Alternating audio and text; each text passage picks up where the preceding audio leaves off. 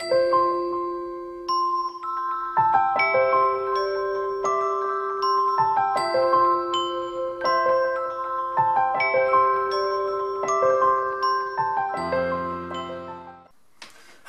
Sean Monroe. So, just before Christmas I did a video saying ask me questions. I've done it 2 or 3 times before and it's always really fun, so I did promise I'd upload the answers nearer to Christmas, which I didn't, so apologies for that.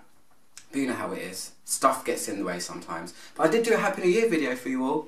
Anyway, without further ado, I haven't really looked at many of these, I've just let the comments fly and I'm just going to answer them and see what happens.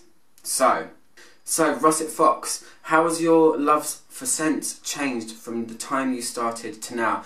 Drastically is the answer to that question. Majorly. You think you like a particular type of fragrance and then you'll smell something that just sends you off in a different direction. That happens to me all the time. It happens to me on a monthly basis. All I can say is it's just widened. The more you smell, the more you like, or the more you want to try. The more you realise what's out there, it just goes like that. It's just massive. This is why I do this. It's constantly surprising me. It's never ending.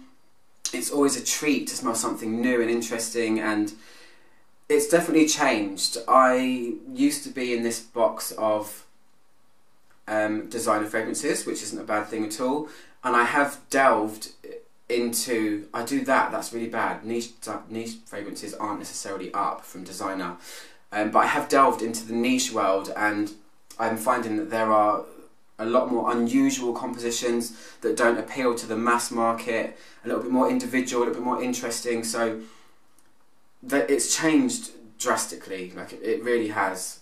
I'm finding myself wanting to wear something a lot more daring, things that are a little bit more, that create a bit more intrigue, or things that my nose just isn't used to. That's just what it is. Really cool question, thank you. So, Marianne Stoika, did I pronounce that right? Stoisha? You started your perfume long ago, made of essential oils. How about it? Did you arrive at a result which pleases you? Just yesterday, or the day before, I uploaded my most recent update, so go and check that out if you want. Am I still mixing oils? Which are your ups and downs when it comes to blending? Yes, I'm still mixing oils all the time. That's what I'm studying. I absolutely love it. The ups and downs. The ups are when something comes together, when you have an image in your head and you put something together and it works. That's really good, because you know, it's always a mystery. You put something in and you really never know what's going to happen unless you're hugely trained, which I'm not. That's what I'm learning to do. That's the ups, when you get a result. The downs are realising that you've made a mistake and have to really kind of counterbalance what you've done. The downs are when you feel like you've ruined a fragrance and you spent 6 months on it, like which I have. Not ruined, but when you feel like something's a little bit unrectifiable, if that's even a word. It's a bit tough to do that, I'm not going to lie. Those are the downs. The downs are my own self. I'm finding it hard to motivate myself and it gets me annoyed, and it's only me to blame, so it's about self-motivation basically, and it's tough. It's a long process. It's not something you can just go drop, drop, drop, drop, drop, and then you've got a perfume. It's very, very difficult. So the downs are, am I ever going to finish this? And also the mess. Some ingredients are very messy. Some ingredients do not want to be tamed, and some ingredients just really ruin everything they touch. But still, it's a minor. Eric Myers. Your all-time favourite junk food you can't live without? Oh, burgers. Let me just take a moment for burgers. It's burgers. And I don't mean like fast food burgers like McDonald's. I mean burgers I consider junk food. But in London, over the last 2 or 3 years, burgers have become more of a way of life. There are all of these restaurants that are dedicated just to burgers, but not fast food burgers. Nice, all different kinds of crazy ingredients with all different relishes and stuff. Burgers I cannot live without. I think they're absolutely gorgeous. Pizza's another one. But if I had to choose burger or pizza, I'd choose burger. or pizza. No, it would definitely be burgers. I love them. Really good. I had one recently in a place called Meat Liquor, and it's called the Dead Hippie Burger, and it's like a double dipped bun with a special sauce that's a secret, and I ate it in about 3 bites and wanted another one. But they were £11, so I'm not going to do that again. Okay, next question. Dapra. Danny, right? Did I get that right? It's Danny, isn't it? Can I ask a question? What got you into fragrance? My nose got me into fragrance. It's just a general curiosity about smelling the things around me and the environment I'm living in. I've always had a curious nature about me, and I smell everything, not just perfumes, products. When I go to the supermarket, I'll walk down the laundry detergent aisle and I'll smell all of the conditioners and things like that. Shampoos, anything, the smell of my mum. That's just what got me into it. It was just kind of like a natural progression, I guess. So I hope that answers your question. Oh, you have another one. Okay, what do I do for a living? I work in advertising. Obviously my dream job is to be a perfumer or just selling perfumes in a small capacity. But yeah, I work in advertising. I do events and entertainment advertising. That's what I do. And what's my most favourite fragrance? Samsara. I'm gonna have to pin it on Samsara. I've said that before. I've said that many times before, actually. And thank you for a lovely uplifting video. You're welcome. Okay, Kanisha Mabone, is that right? Kanisha Mabone? I don't know how to pronounce it. Sorry, Kanisha. What would you recommend for a great perfume gift to myself for Christmas? Oh, I'm very late on that one. It's already gone. You can gift yourself for January though, can't you? You can just go and get a January present. That's really hard to answer, Kanisha, because I don't know too much about what your perfume tastes are. I tell you what, respond to this video underneath, tell me what you currently wear already and what types of smells you like, and it'll give me a better idea. Because I could just say anything, I could give you a recommendation of anything and it could be wrong. So give me a bit more information and I will try and help if I can. Okay, Mark Anderson, again, hi, I love your videos. My videos love you. What would be your price limit if you totally loved a fragrance but was really expensive?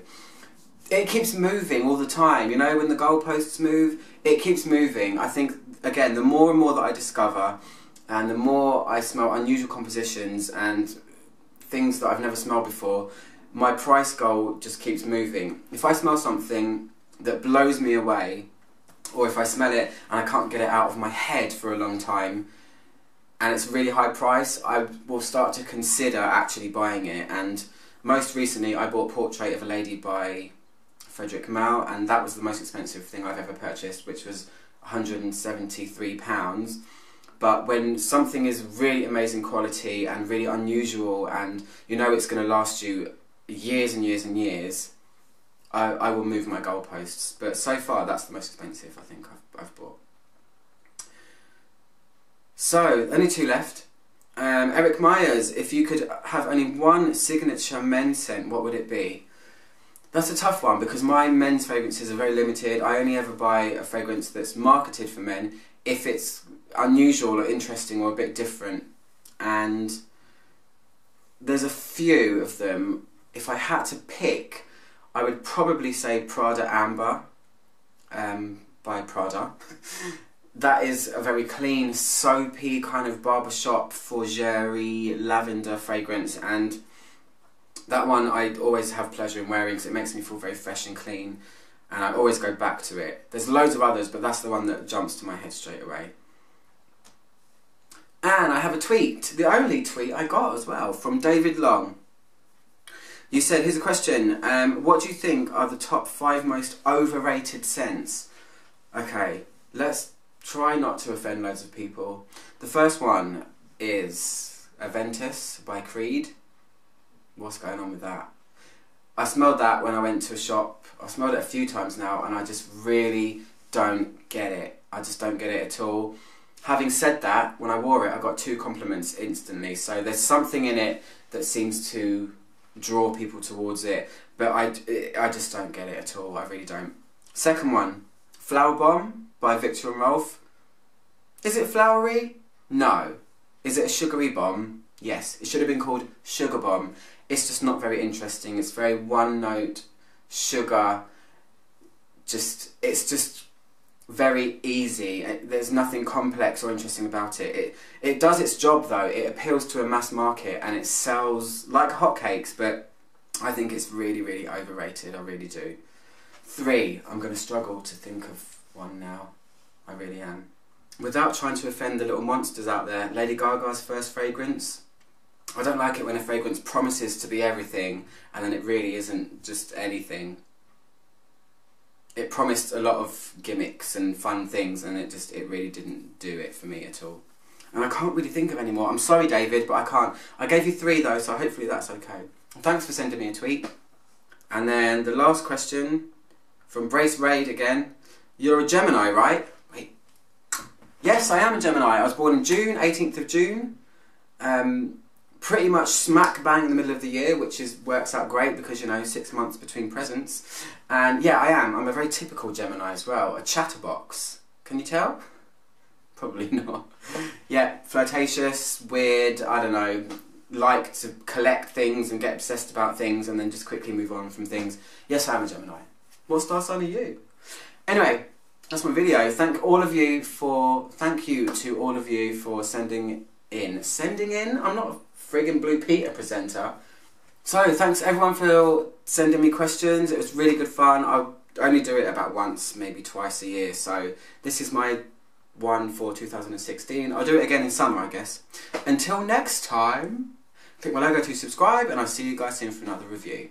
Or more questions. Goodbye!